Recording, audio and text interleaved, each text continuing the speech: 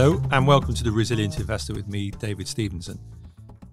As we do in each episode, we try and walk our way through an asset class or a kind of investment strategy or an idea and try to get a little bit under the skin of it and try and understand why, if you're investing, certainly at a kind of earlier stage in your investing career, you'd look at it. And over the last couple of episodes, we've been spending a lot more time talking about funds, and we've been talking a lot more with investment trusts. And investment trusts and funds generally, I think, I would say this because I'm on the board of a few investment trusts, are quite an efficient and quite a cost-effective way of getting access, quite often to difficult to access alternative areas that you couldn't access, say, through, a unit trust or something like that. Investment trusts are really good for that kind of thing. And the other thing which we've already explored in previous episodes is there's this whole growth of kind of alternative assets. And we're going to talk a little bit more about that in a little bit more detail. Because if you can imagine, in the world out there at the moment, you sort of got your basic choices are things like equities, stocks and shares, bonds, sort of understand that. That's government securities or corporate bonds, might be loans. And then there's kind of alternatives like commodities. But bridging this kind of divide are things called private assets or private markets.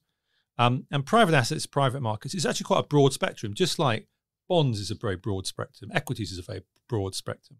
Private assets is a broad spectrum. It includes everything from private equity, which probably a lot of you heard about. I think we've talked about that in previous episodes. Goes down to private debt, private credit, and infrastructure assets as well get in there. So it's quite a broad spectrum. And in this episode, we are going to focus a bit more on the private assets. And we are going to talk a little bit more about the private equity bit of it, because that's by and large the biggest bit of the private assets jigsaw or spectrum, you could say. And we're going to talk about this with Colm Walsh, who's the portfolio manager at the ICG Enterprise Trust. Nice to see you, Colm. Thank you, David. Now, let's just get the kind of the basics out the way first. By and large, you invest in private equity. Correct. And we talk a lot about spectrums here and kind of ranges of things. So there's a spectrum of private assets. And there's also a spectrum within private equity, isn't there? That's right.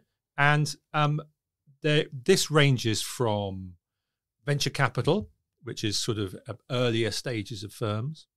It goes up to kind of mid-stage companies, kind of mid-cap companies. And then there's buyout companies. And just talk me through the spectrum of private, because it's quite a broad spectrum, isn't it?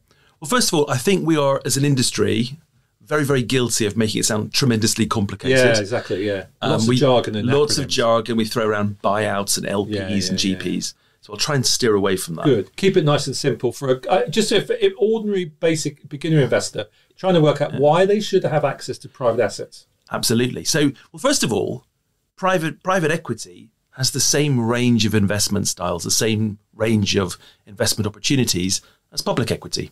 Yeah. I mean, within the public equity market, you have very solid companies that have been around for hundreds of years. Kind of what we call kind of boring defensive. Dividend champions. Yeah. And, they pay out a nice regular dividend check. And then you have IPOs of sexy companies. Like Raspberry Pi you have this whole range, this whole gamut within public markets.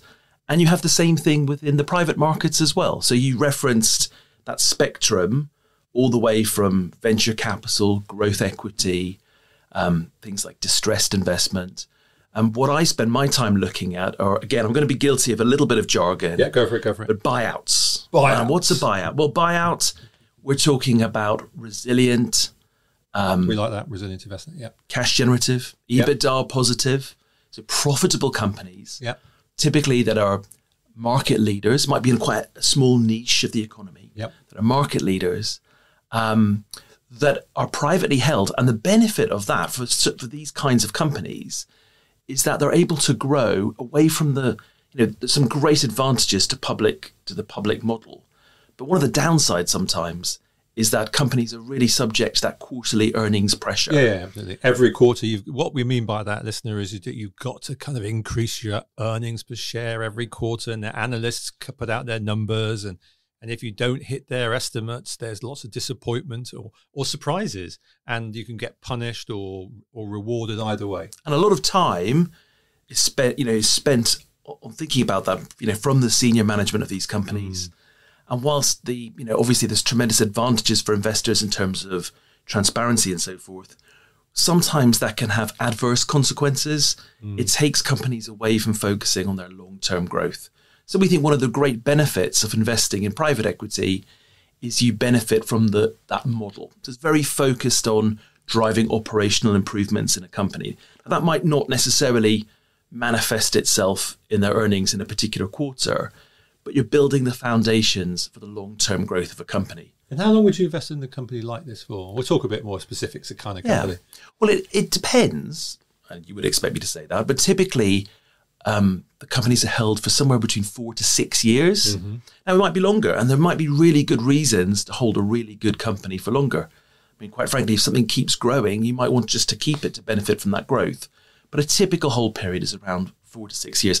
And that's enough time for the manager to be able to make material improvements to the company that helps it to grow. So give me practical examples of the kinds of companies. So what might their sales be? Are they profitable, you've mentioned? Yeah. What kind of size are they? What kind of industries are they in? Where are they? Give me some examples. Okay, so we are generalist investors. So what I do is we look across different sectors of the economy. And you also have different managers, and we'll come back Correct. to that a little bit later, listener, because it's all about how do you pick different managers, this kind of fund approach. But we'll park that for now. Yeah, so we talk about companies. So the underlying companies that you end up with, as I say, we're looking for things that are cash generative, that are growing, of course, and typically what we like to see are companies that have a really resilient business model. Mm-hmm. But really importantly, companies that are able to grow even during difficult economic environments, more volatile environments.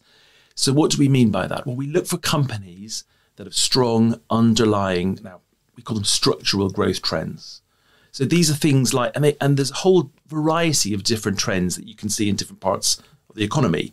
So for example, cloud-based computing. Yes. So that's one thing where you have a business which historically, software was something you bought up front. Yep.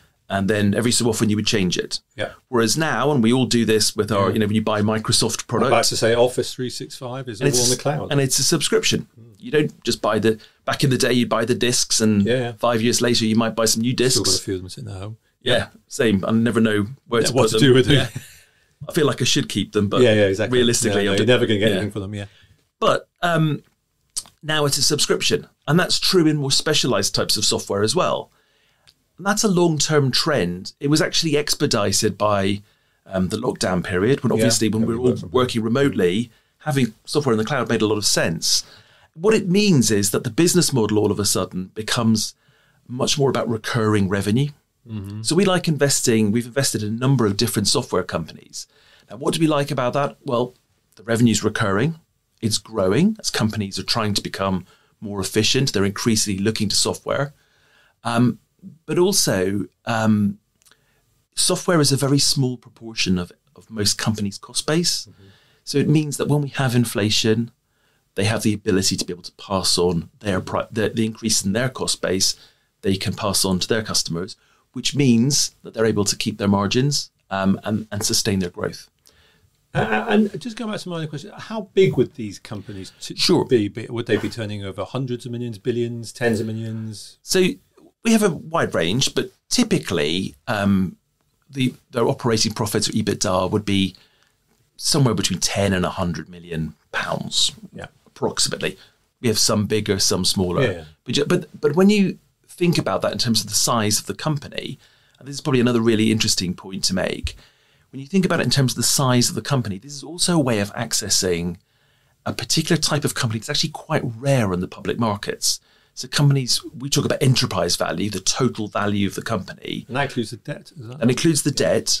And that's typically up to 2 billion. Now, of course, big amount of money, but actually by the standards of listed markets, that's a reasonably small company. I say that's sort of smaller end of mid-cap, isn't it? So again, we can complicate this a lot, but I think one of the benefits of owning private equity, it's not just that model I outlined, which focuses on long-term growth. It's also the ability to access growing, profitable companies in the kind of engine room of the economy, if you like. So, any other sectors like you've mentioned, cloud, anything else? Yeah, so just thinking about some of our larger exposures that we have in our portfolio, it varies quite a bit. So one of our largest companies provides fire protection services. Yeah. So quite a, essential stuff. It's very essential. Exactly. It's mandated by regulation. Yeah, haven't got much choice. Yeah. Yeah. So so you build, say you have an airport. Now your airport obviously needs to have a fire protection system. Mm-hmm. The demand for that doesn't depend on the volume of flights. So even during the COVID pandemic, commercial aviation might well have been down 95% as we were all stuck at home. But you still needed, as long as the airport was operating, it still needed to have a fire protection system. And not only that, this company also gets to service those components as well. So they have to be checked every so often. I mean, we all see on the side of the fire extinguishers the label. It's a slightly more sophisticated version of that. But again, all of these, the demand for these services is underpinned by regulation. And the global demand is increasing as increasingly emerging markets also adopt that regulation as well. There's a company that benefits from just the general growth in things like infrastructure, so shopping centres, airports, and so on, but it also has this embedded base that it services, creating a very dependable and recurring revenue stream. And other things you've bought into? Yeah, so loads of things. We have a big investment in a business, European Camping Group, that operates under the Eurocamp brand, which is... Any parent knows that. Yes. Yeah. Which provides very high quality... Way to look after your kids on holiday and pass them off to... And it's a very nice... Keep them occupied for a couple of weeks. Very nice. I think people's perceptions of what holiday parks look like, really... And we're back. And by the way, not cheap. Quite good, very good quality, but not. It's not pitching a tent in the side of a field with a couple of cows. But I think they're very good value. Very good value. And that's a business which actually is substantially, most of the sites are based in France. Yeah, but a lot in France. But most of the customers come from overseas, and actually Britain is the largest market. Yeah, lots of Brits. Okay, so going back to something I mentioned earlier, you said buyout from whom? Right, so that can be from multiple different sources, but typically we think of it as either from another financial, there's another private equity firm, or a private sale, and that could be from the entrepreneur, the founder of the business, or family. Or it could be from the public markets as well. Oh, you could buy a company from the public markets and take it private. And we've seen recently, I think there's been quite a bit of press coverage about UK stocks being cheap, and some private equity firms have spotted that and come in. Absolutely. And where? I mean, are you exclusively European, American, British? How does it feel? What's? I mean, because let's be honest, private equity, like many things, always sounds a bit American. You can almost hear that American private equity. That's it for less different sectors. But I mean, is it mostly American or is it British, European? What's the mix in the industry generally? So I would say the world's largest private equity market is unsurprisingly the US. It's probably an underdeveloped asset class in some of the emerging economies, so India and China. And the second biggest market is, if you add all of Europe together, including the UK, and we think of it as being, in terms of the market opportunity, roughly 50-50 between the US and Europe. Now, for us, there are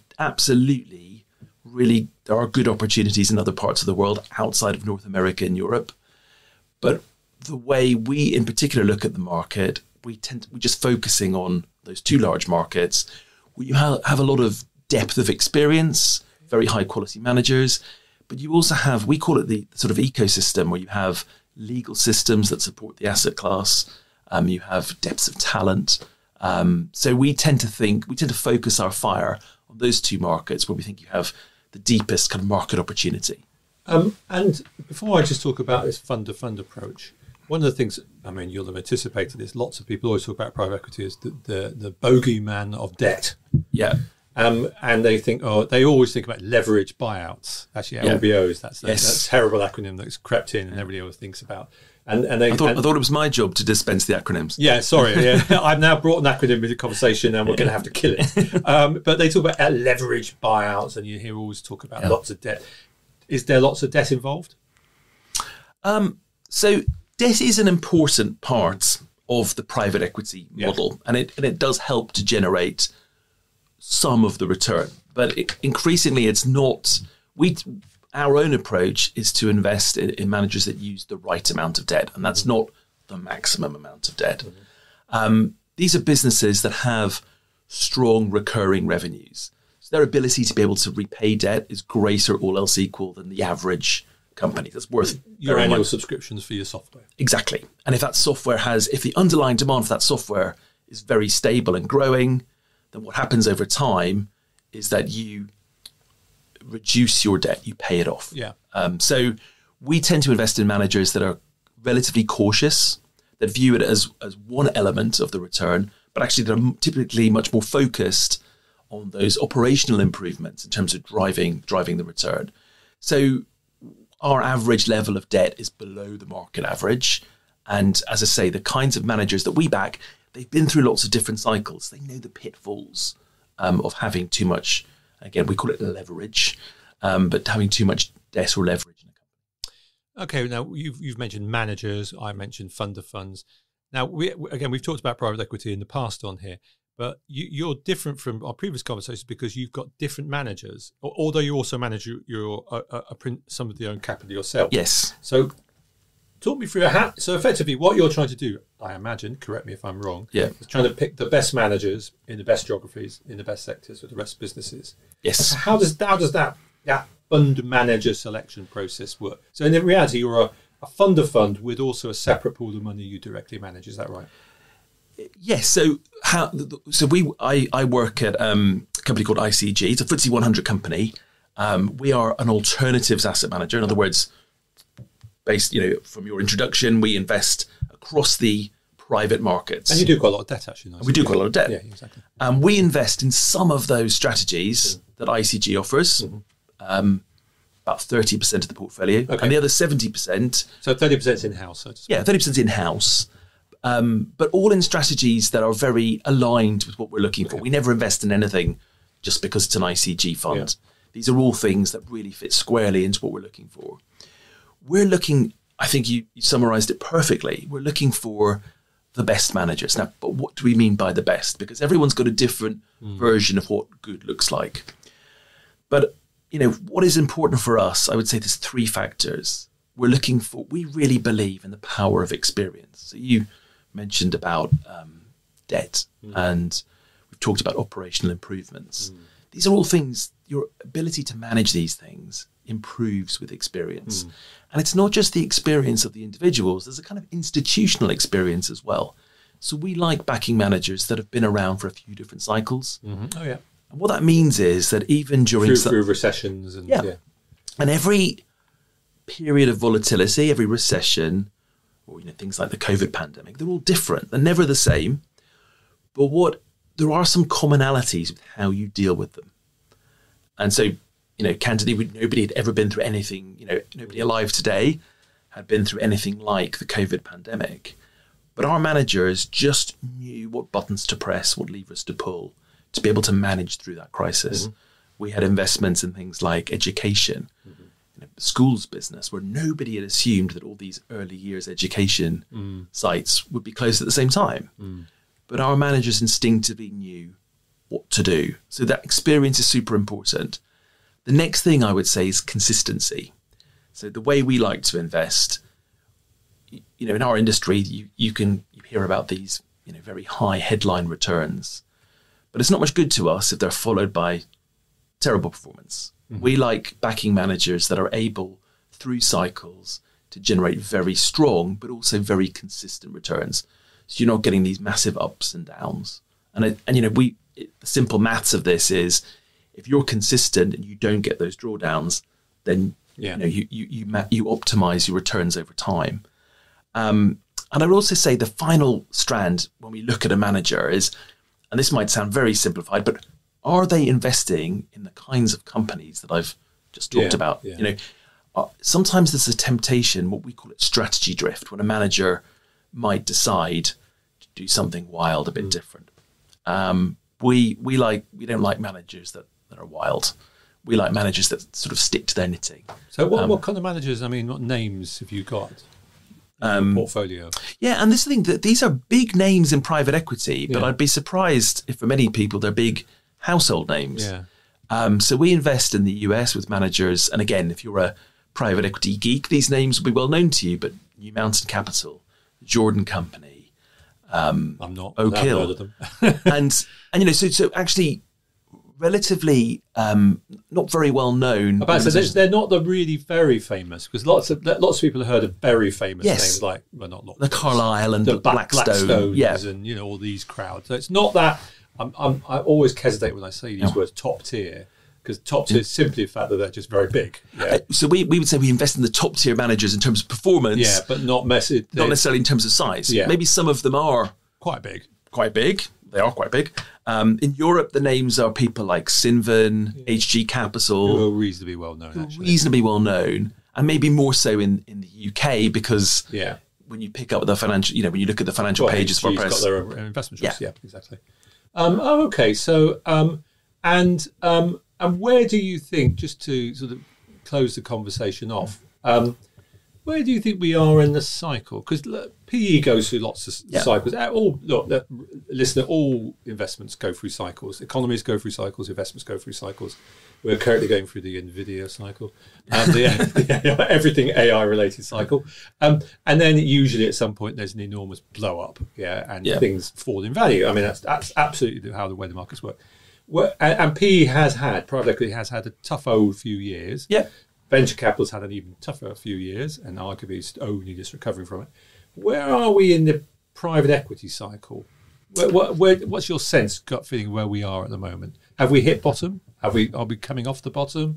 What's your sense? So I would say, I mentioned that every period of volatility, every recession, is always different. And I think throughout my career, I think this one is different as well. And I think it's been driven by, we've obviously had this very unusual period, which for many of us, I think for many of us became normal. But when you look at economic history, having interest rates near zero is absolutely not normal. I was going to ask about the end, higher rates for longer. You hear this talked about a lot. Yeah, and so I would say that we're going through a period of adjustment.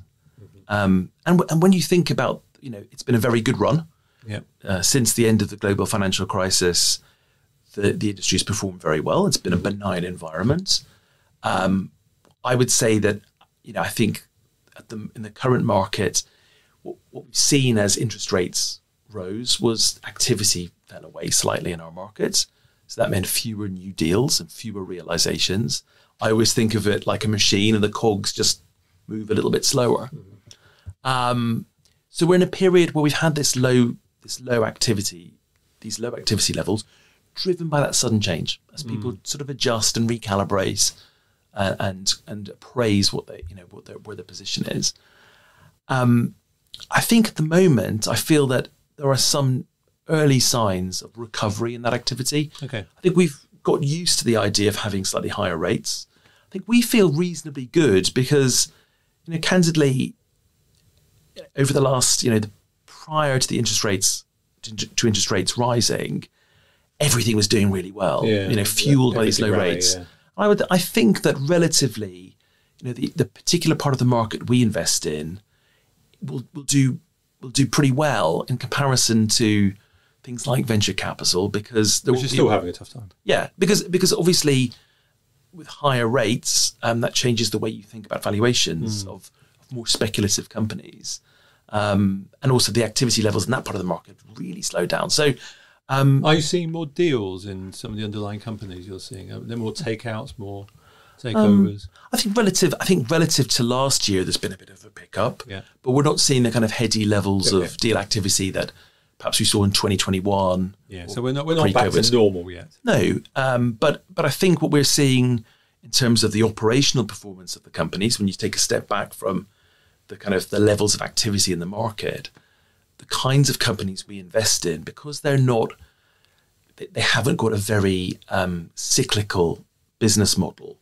they're continuing to perform quite well in terms of their revenue and earnings growth. And lastly, at the very beginning, I talked about investment trusts. Yeah. And you are an investment trust. Yeah. And one of the disadvantages of investment trusts is they can trade at a discount, which is, I mean, it's an advantage as well because it means you can pick up good quality stuff cheap. Yeah. But what's your discount at the moment? So it's roughly 35%. Which is not as bad as some, but it's still, it's bigger than you want it to be, I imagine. Yeah. So what's your sense? And that I know it does unnerve some investors. They think, oh, crikey Moses, yeah. And again, to repeat, pretty much all the listed private equity funds are trading at reasonably big discounts. Yep. What do you think is going to change that? Or do you think it ever will change? Ooh, well, I hope it does. Yeah. And I think it will. Yeah. And I think there are everyone, I'm sure people you speak to as well. Exactly. We'd never be like it to change. And it's got a different pet theory as to what the reason for it is. I think... what can you do? What can fund managers and portfolio managers like you do to change it? Can you do lots of buyouts, lots of deals? I mean, what do you think is going to change? What's the catalyst? So I think, the catalyst. I think there's a few things we can do, and there's a few things that come from the outside market. Yeah. The things we can do, I think, is just to keep executing our strategy, right, and just prove that it works. Yep. I think we can try. We've tried to control our cost base. Yep. Reduced our fees. Okay. We've assumed more costs, so we've taken on board some of the costs the investment trust used to pay.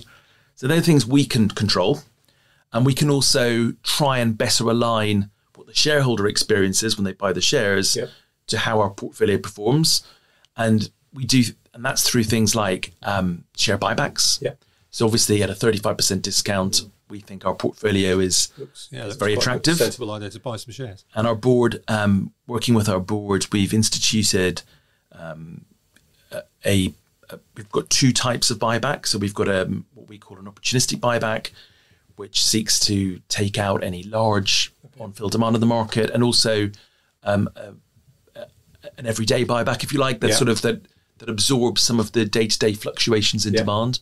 And they're really aimed at trying to correct some of the anomalies in the underlying market for our stock, so we can do that. The other thing is doing things like this, spreading the word more, being more transparent. Exactly. We've broadened the range of disclosure. So when you look at our accounts now, we don't just tell you about a small sample size of the portfolio. I was going to say, pretty much all the listed private equity funds, their reporting accounts are immensely better than they used to be. And actually, in my humble opinion, I judge for the Association of Investment Companies, private equity funds, by and large, have the best reporting accounts out there because, as you said, they go into enormous detail now, and you go look at the profiles of all the companies. So I think you've all done collectively much better on that. Well, thank you. And I think it has absolutely. So I've been helping to manage the vehicle I work on, ICG Enterprise, for the last 14 years. And it's definitely become much more of a focus trying to, because I think the thing is, it is we want investors to fully understand what we get to see every day and just impart that better, that it is a really attractive model. There's some really good companies.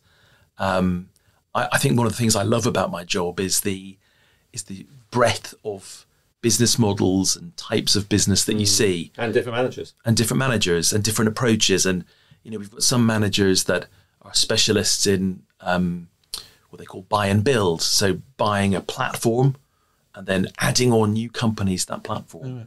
We've got some managers that really focus on operational improvement, improving the efficiency of factories. And there's lots of different ways and different specialisms. And I think to the extent we can get that across to the retail investor, I'm hopeful that over time, it's not going to change quickly. I mean, finally, the one thing I would say too is I think as activity levels pick up, perhaps people are nervous because of the change in interest rates, because of some of the market changes.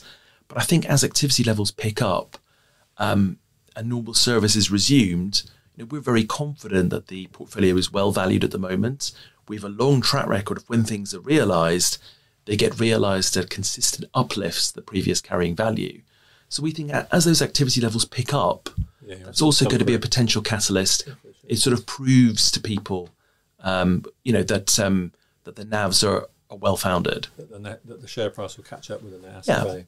Oh, right. Colm Walsh, thank you very much from the ICG Enterprise Trust.